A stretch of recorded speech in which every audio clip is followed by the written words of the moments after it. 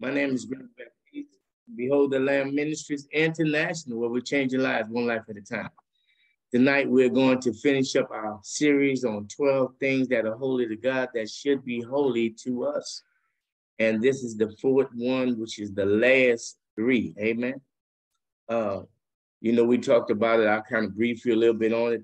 Number one was you are holy to God. The Bible says in 2 Peter, we are a chosen generation, a royal priesthood, a holy nation, that we should show forth the praises of him who's called us out of darkness into the marvelous light. Now, we're called to reflect God in everything we do. And so we are to live sacred and holy lives before the Lord. Amen. He didn't say that. He didn't tell us to do something that we didn't have the ability to do. He gave us the Holy Spirit, who's the one that came to walk alongside us, to strengthen us, and to give us the ability to live right before our God. But it's a choice. Everybody has to make a choice that they want to do what's right in his sight.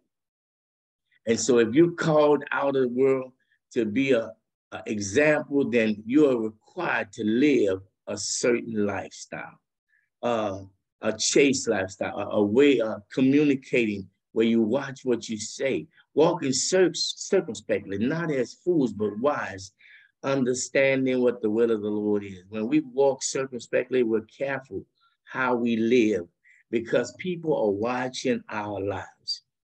We are to be a good example to people so they could follow us into this covenant that we've established with our Lord Jesus Christ. Number two is life. Human life is holy. And the reason why I say that is because God said in Genesis, let us make man in our image and our likeness and let them have dominion. So he created us in his image and his likeness, and he gave us the ability to be just like him. With that being said, God said that human life is holy, whether it's in the womb of a woman or it's in the prison cell. We don't honor God's life like he does. But we need to begin to consider that people have been created just like him and created in his image. And so I know we get disgusted with people. Sometimes they rub us wrong and we look at them like the scum of the earth, but they are still God's creation.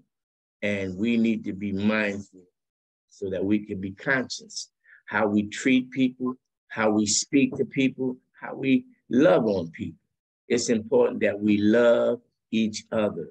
As a matter of fact, there's a scripture that said, this is how you know that they are my disciples, because they have love one for the other. Now, we may not always agree, but we could tend to disagree. We could agree to disagree. Amen. Mm-hmm. And not fall out. Right? We ain't got to fall out because I don't believe what you believe or vice versa. Amen. Number three is marriage is holy. The Bible says that marriage is holy and the bed undefiled.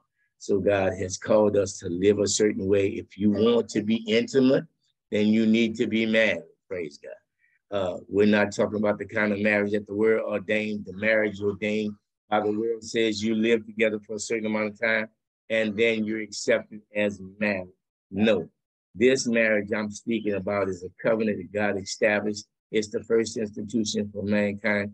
God put a marriage in place so man and woman could come together and be joined together in holy matrimony.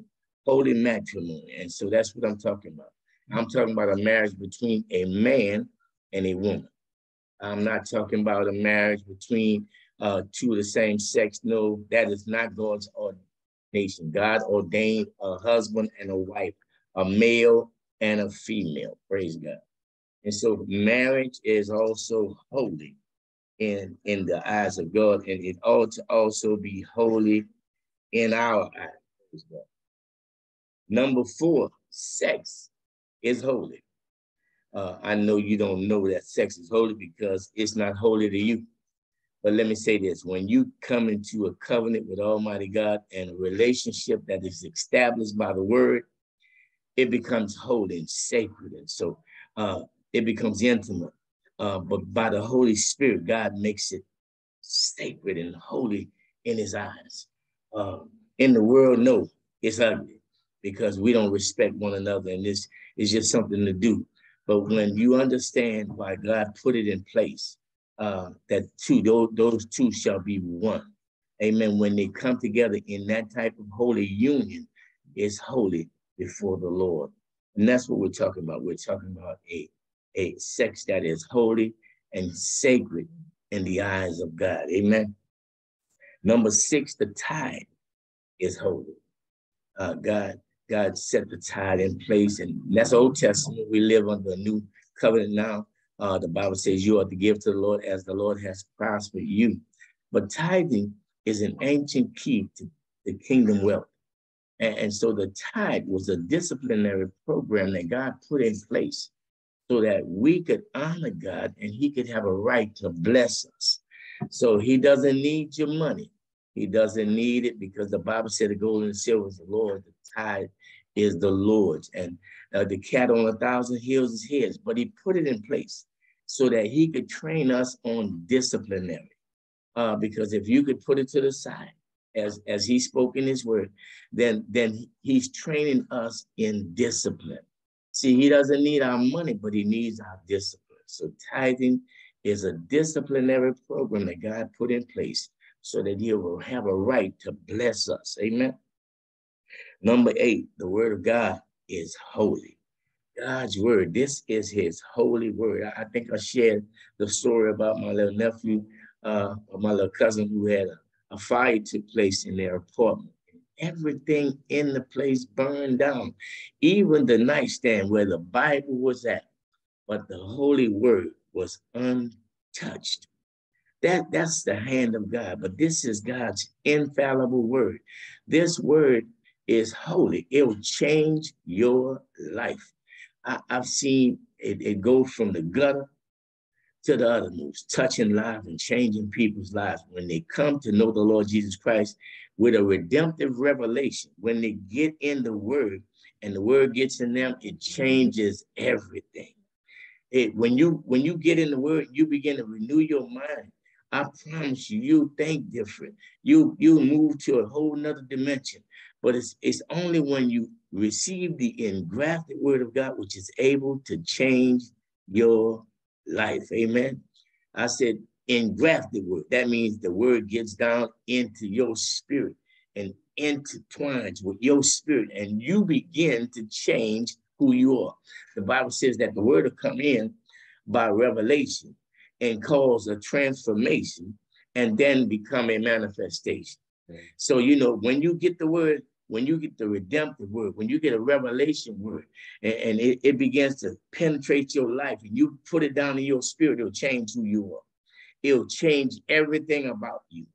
And that's what God's intent was, for us to receive the engrafted word of God, which is able to save our soul. What does that mean? That means we won't think the way we used to think. We've been trained to think a certain way, but the word will come in and change the way we've been trained to think. That's what repent means. It means to turn around and change the way you've been trained to think. Pull down that government that controlled your life, that teaching that kept you in bondage, that teaching that was not accurate according to the word of God. We've been taught a lot of stuff that wasn't necessarily accurate. But the Bible says the word will come in and break the fallow ground up and open your eyes to the truth. So that's what Paul's talking about when he said, I pray that your eyes of your understanding be enlightened. God wants to open our eyes so that we can see his intent for our lives. Do you know that God has a plan for every one of our lives? That even in the book, it says, I know the plans I have for you in Jeremiah, plans for good and not for evil, to give you a hope and an expected end. God has a plan for our lives. And he wants you to understand that he didn't bring you here by accident. You didn't come here by coincidence. You came here on purpose. And purpose is the original intention of a thing. It's the thing, it's why the thing was created. So most of us will go through life and not know why we came if we don't come to know the Lord Jesus Christ. It would be like me and a couple of guys decide we're going to go down to Florida and we're going to travel all the way down there. We're going to drive down there, get down there and, forgot why we came or why we went. That's what it would be like if you came to earth and never find your The only way to find your purpose is to seek the one who gave you life. God is the only one who could show you your purpose. I mean, man can give you some ideas of what your purpose is like. We can give you some indications of what you're called to do. I could tell you one of the things is whatever you're bothered by, you're called to change. That's a part of purpose. The number two is if you're passionate about something, it's a part of your purpose. Those are two things that indicate what you're called to do. But mostly, you need to get before the Lord so He can show you why you're here. Remember, you didn't come by accident. You didn't come by coincidence. You came on purpose. Number 9, the church is home. And that's why God has called us. He said, come from amongst us and be separate and touch not the unclean thing. God wants to present a holy church, a church without spot, wrinkle, or blemish. How's that going to happen? Well, first of all, everybody in the body of Christ has to come to a place where they understand that we are one member of many and that we are one of each other. So listen, when the hand hurt, the whole body hurt. When your head hurt, your whole body is affected. When I stub my toe, it affects my whole body. And so we are the body of Christ and members in particular. And I said, well, you know what? I know he ain't got it together, but neither do you. Too many times we look at other people and say, oh, they need to get it together. Well, listen, before you start sweeping by somebody else's door, sweep by your own door. Before you go to take a mote out of somebody's eye, get the bean out of your own eye. Yeah. It's important that we look at ourselves, that we become better people because we're looking in the word of God. The Bible says looking in the perfect law of liberty and continuing therein. That means as we look in God's word, we see what we ought to be. It's a measuring rod. And we can see where we're falling short at. And so the Holy Spirit will come and he will help us get where we ought to be. But let me say this to you. You need to be encouraged today because God has given us all the tools we need to become successful and to live right in his sight. God is not withholding any good thing from those he loves. He takes pleasure in the prosperity of his people. What is prosperity to you anyway? Is it finances? Or is it a closer walk with the Lord? Is it walking with the Lord? Let me tell you why. Because when you're walking with the Lord and you're consistently communicating with him, things are opening up for you. Doors are opening that no man can close. When you start walking with the Lord, there's no need to have finances because God will provide it as needed.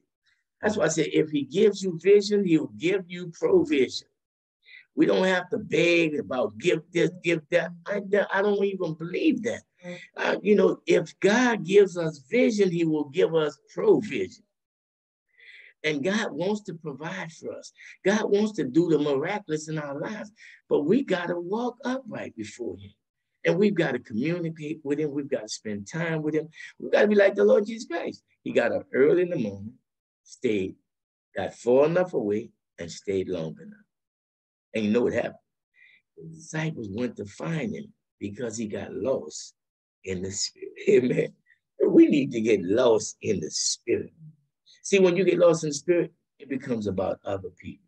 See, it ain't about making a living. It's about making a difference. What kind of difference are you making in the lives of others? Or is it all about you? Oh, well, listen, if it's all about you, you need to change your perspective. It should be about everybody else.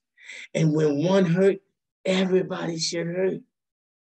You know, I had a good friend of mine. When we do, one of the guys, we do his lawn, he lost his son. And I was talking to him on the phone. I was just giving him my condolences and telling him I'm praying for his family. And I began to tell him, I said, listen, we're going to bring some waters and sodas and whatever else you need. And he was like, no, you don't have to do that. And I said, yes, I do. I do have to do that because I've got to serve mankind. That's our job, is to show them the Lord Jesus Christ in everything we do. It's about somebody else. It ain't even about us. Mm-hmm. See, when you get the revelation that it ain't about you no more, you stop being a sparrow brat, throwing your fits and all that when you can't have your way. See, our problem is we lose focus on what it's really about. It's really about other people.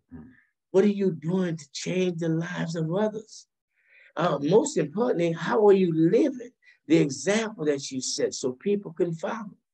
It's important that we change lives. The Bible said, God so loved the world that he gave his only begotten son, that whosoever believeth in him should not perish, but have eternal life. God is not willing that any should perish.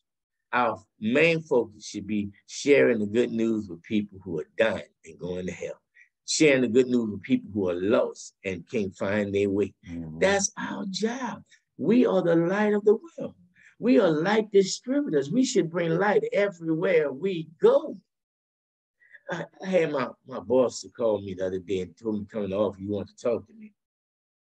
And I said, well, you must be in there raise. Because I know it can't be nothing bad.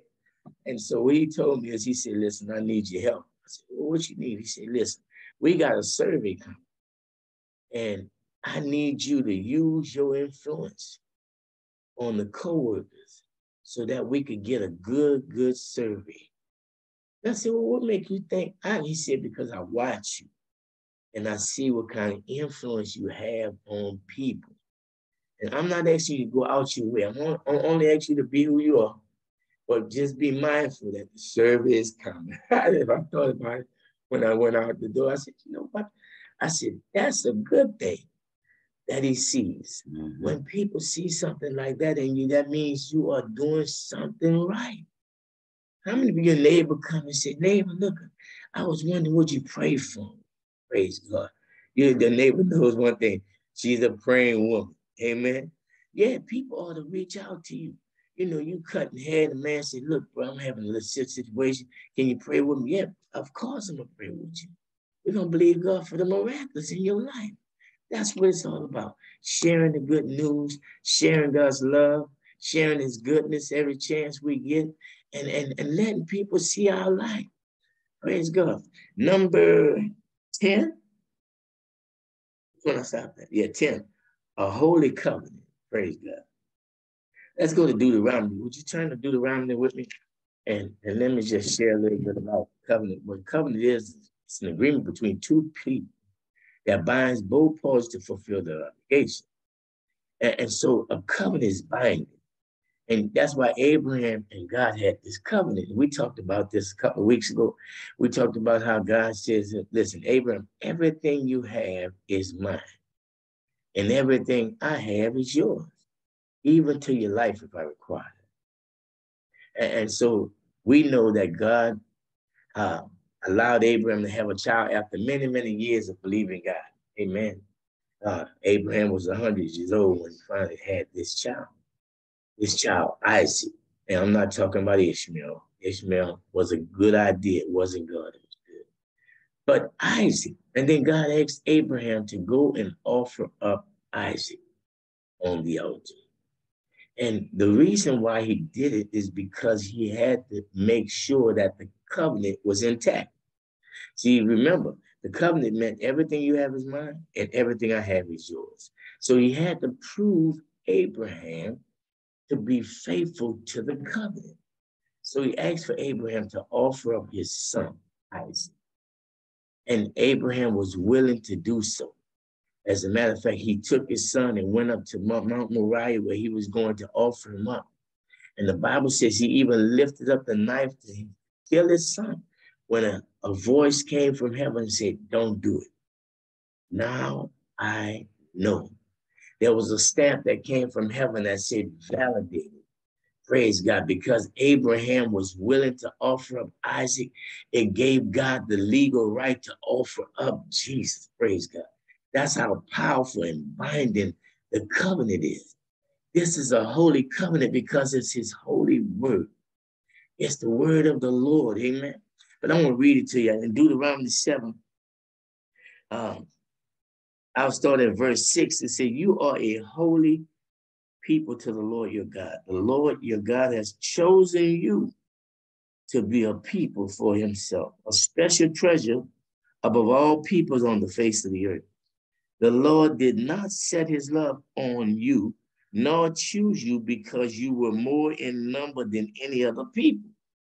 For you were the least of all the people. But because the Lord loves you, and because he would keep his oath or his covenant, which he swore to your fathers. The Lord has brought you out with a mighty hand and redeemed you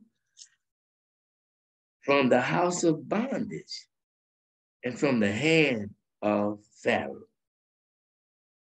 Therefore, know that the Lord your God, he is God, the faithful God who keeps covenant and mercy for 1,000 generations with those who love him and keep his commandments. And he repays those who hate him to their face, to destroy them. He will not be slack with him who hates him. He will repay him to his face. Therefore, you shall keep the commandments, the statutes, and the judgments which I've commanded you today to observe them. This is a holy covenant that God has established. Marriage is a holy covenant between a husband and a wife when they choose to enter into a relationship that binds both of them to live a long life, faithful relationship and devotion. They work as partners to reach the common goal, like building a family or raising children. That's a covenant. God honors his word. He honors his covenant. And we're in covenant with God. And you know, I love the way God operates because he watches over his word to perform it. You know, I've been through a lot in my life, and sometimes I really didn't know how God was going to take and move. But at the end of it, God always showed up and showed out. The Bible says, listen, that God is looking, he's looking everywhere for somebody who he can show himself strong on their behalf because their hearts are perfect toward him. Amen. I mean, the devil tried to take everything I had, but God showed up and gave me twice as much.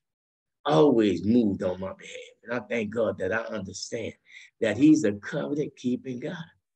And that when you make a decision to live for the Lord and you live right before God, God will always intervene on your behalf.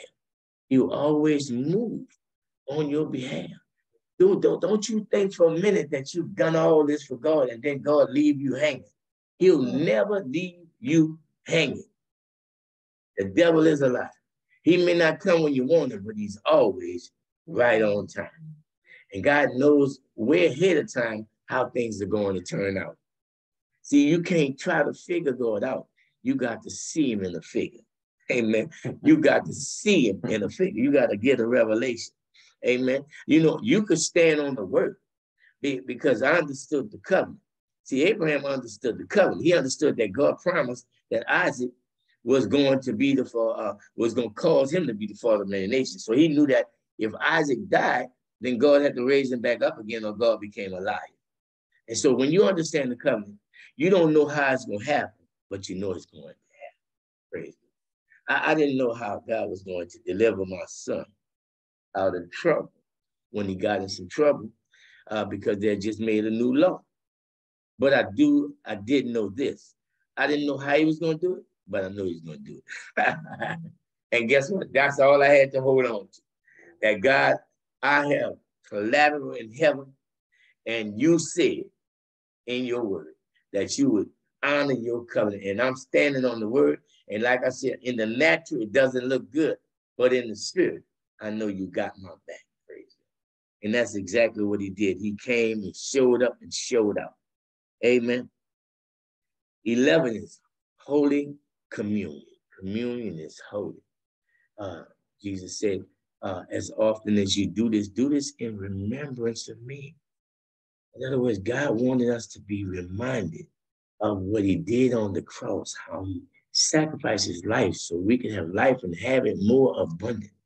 And he told us that when we take it, that we need to be careful how we take it, because some people even drink damnation to themselves because they do not count the Lord's communion as holy. So I'm telling you, he says some are sick and some even sleep because they did not discern the Lord's body. So we have to have the right attitude when we take in communion. But communion is holy. It's holy because it represents his body and his blood. And when we partake of it, it's healing for our bodies. The communion is greater than Divan. It's greater than glucophage. It's greater than insulin. And when you get a revelation, of who he is and what he did, and you get a revelation of what communion is, the power of communion will change lives. It'll bring healing. It'll bring deliverance. It'll break chains off your life when you understand how powerful communion really is. When you drink the cup, when you drink his blood, it'll deal with your blood. It'll go into your bloodstream and deal with stuff you didn't even know was there. That's how powerful it is. Holy communion. Holy communion. And when we take it, we need to be mindful. Now, that's why we don't let everybody take it. We make sure that they check their hearts. We make sure that their lives is in order, because you don't want to drink something that causes damnation to you. We want to make sure that we do it in such a way that God honors it. Praise God. And the last one is the Holy Spirit. Lord knows we need the Holy Spirit. The Holy Spirit is the thing that makes us holy. It's the person, the third person in the Trinity. The Holy Spirit is the one that checks you when you're about to say something you shouldn't say. The Holy Spirit is the one that pulls you when you're about to go somewhere you shouldn't go. Mm-hmm. God knows we need the Holy Spirit. And how many times we yield to the Holy Spirit, and how many times we deny and not listen and do just what he said not to. But we have to learn to walk with the Holy Spirit and let him lead and guide us into all truth. God knows we need the Holy Spirit. Praise God. Look, let's go over to John 14. The Gospel of John, 14th chapter. Because I didn't go to many scriptures tonight. I just kind of talked a little bit about everything. But let's go over there, John 14th chapter. And we'll read a little bit, 14 and 12. And this is talking about what God wants to do in our lives. But it says, most assuredly I say to you, he who believes in me, the works that I do, he will do also. And greater works than these he will do. Because I'm going to the Father. Whatever you ask in my name, that I will do, that the Father may be glorified in the Son. If you ask anything in my name, I will do it. Listen at this go. If you love me, keep my commandments. I will pray the Father, and he will give you another helper, that he may abide with you forever. The Spirit of truth, or the Holy Spirit. He says, I'm leaving, but I'm not leaving you comfortless. I'm going to leave you a helper, a paracletos, is one sent alongside to help. See, when I get in situations where I don't know what to do, I just stop and say, Holy Spirit, help me. I don't know what to do. And the Holy Spirit will impress on me my next move. See, we need to learn to trust in the Holy Spirit. He'll lead us and guide us into all truth. He says, the Spirit of truth whom the world cannot receive, because it neither sees him nor knows him. See, the world can't receive the Holy Spirit because they don't see him and they don't know him. But you know him. And you need to learn to trust in that small, still voice that's constantly wooing you to do what's right. You know him, for he dwells with you and will be in you. I will not leave you as orphans. Now that word means I will not leave you spiritually unprotected or totally vulnerable to the power of Satan. I will not leave you unfunded. I will not leave you unsupported. Praise God. Amen. Thank God. I will not leave you unfunded. Boy, that's a mouthful right there. I know you don't know how things are going to go for you right now. Things looking real glim. But let me tell you something. They're looking real dim. But I'm telling you now, He says, I will not leave you unfunded, unsupported. Praise God. That's for somebody. Unsponsored. You may not know how your finances is going to turn out, but I'm telling you, he says, I'm not going to leave you unsponsored. Praise God. Wow. Somebody need to grab that. Praise God. Hallelujah. I'm going to support you. I'm not going to leave you vulnerable to the enemy. I'm going to protect you spiritually so that you could do all I've called you to. I'm not going to leave you as an orphan. He says, I will come to you a little while longer, and the world will see me no more. But you will see me because I live. You will live also. And that day you will know that I am in the Father, and the Father in me, and I in you.